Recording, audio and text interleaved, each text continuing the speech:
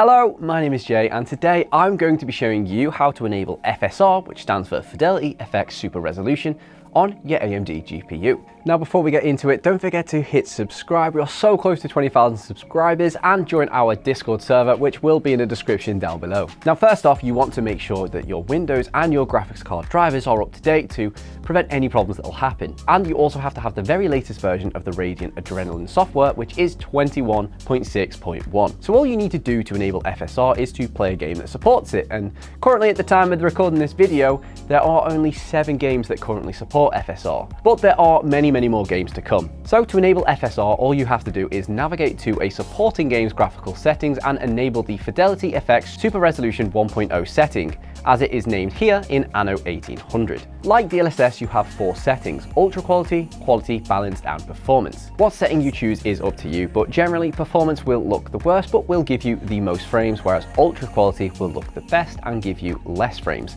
We've done a whole benchmark on all of these settings, so if you do want to see the results of those, click the magic card that just popped up and that'll take you to our WePC Benchmarks channel, where Jack has done a whole bunch of testing. So then, what do you need to enable FSR? Well, as of now, all AMD Radeon RX 6000 GPUs and older, down to the Polaris RX 400 series and even Nvidia's GeForce 10 Pascal graphics cards are currently supported.